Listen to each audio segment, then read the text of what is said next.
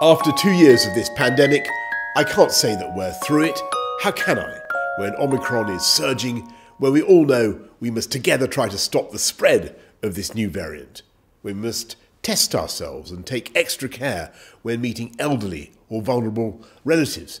We know that things remain difficult. But for millions of families up and down the country, I hope and believe that this Christmas is and will be significantly better than the last in this vital respect. That we can celebrate together with those we love and raise our glasses to those who can't be with us.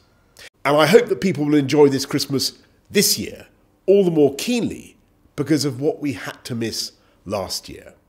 And if the pile of scrumpled wrapping paper is bigger this year, it is precisely because across the country in the run-up to Christmas, we've been giving each other an invisible and invaluable present.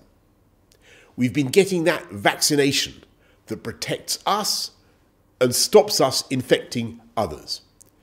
And I hope I can be forgiven for taking pride in the immense spirit of neighbourliness that the people of this country have shown.